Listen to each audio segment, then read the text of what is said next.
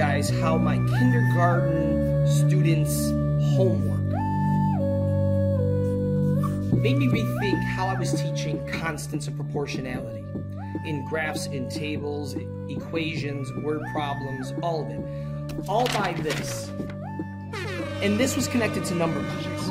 And number bonds is what I'm going to use to help you be a better math student with constants.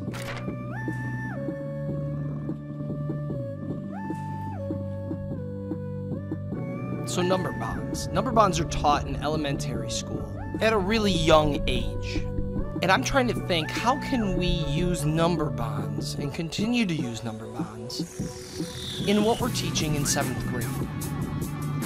And what I've come up with is for my students to understand that every problem is a story, and stories have a beginning, a middle, and an end.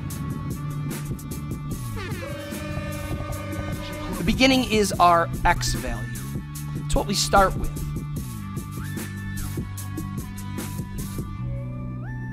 The middle, at least for proportional relationships, is going to be our constant. Our constant can also be the unit rate.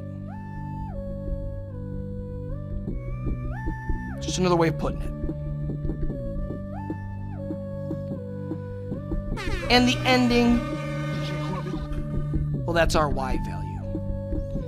And from here, we can find the constant of proportionality really easily. We're going to do it today with graphs. Watch how easy this becomes with all the different types of graphs that I'm going to show you. So for any graph that we have, we're going to set up our number bond the exact same way each time. We're going to have a beginning, we're going to have a middle, and we're going to have an end. And each piece of our story is going to have a variable that goes with it. The beginning is our x variable, the end is our y variable, because they can always change. You'll see in just a moment how they can change. But the one thing that won't change is our constant, our k in the middle. So I'm going to do one big one and then I'll show you a bunch of little ones. But the first thing that we have to find, other than 0, 0, that this is a proportional relationship, are the points of intersection. So I'm going to find one here, there's one here, and it looks like it's intersecting a roadway on our graph. There's one way up top here. I'm going to do a couple of these, but I'm going to show you each one.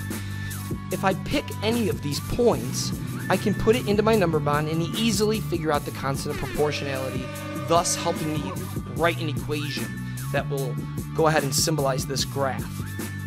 All I need to know is my y-axis and my x-axis. And when I pick the point that I decide on,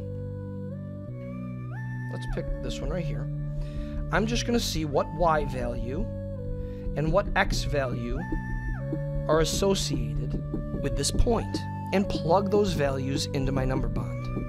I have 2 and I have 1. Now what we know in number bonds is that between our beginning and middle bonds, they can only be either added together or multiplied together.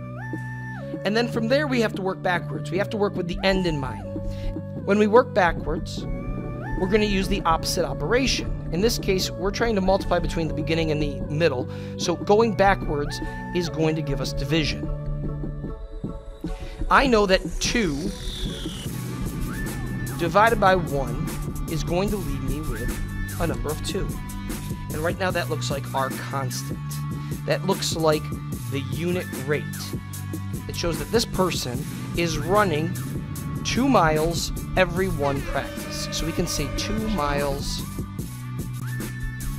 per practice. And that right there is our unit rate. Now, what if I picked a different point? Well, let me set up another one and see what happens.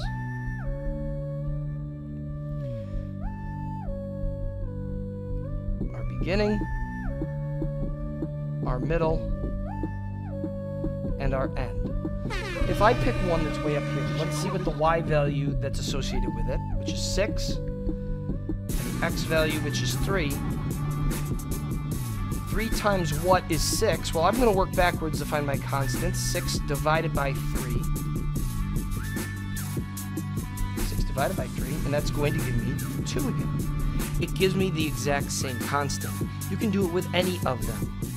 You can do it all the way up here, 10 and 5. 10 as the y value, and 5 as the x value. 10 as the y value, 5 as the x value. I know that 10 divided by 5 is going to give me 2.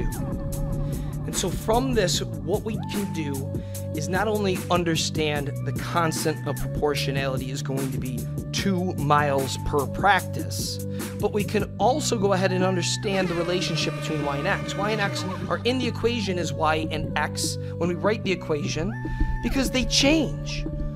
We're not going to write down something that changes. We got to use a variable for something that changes. The one thing that won't change, though, is the constant.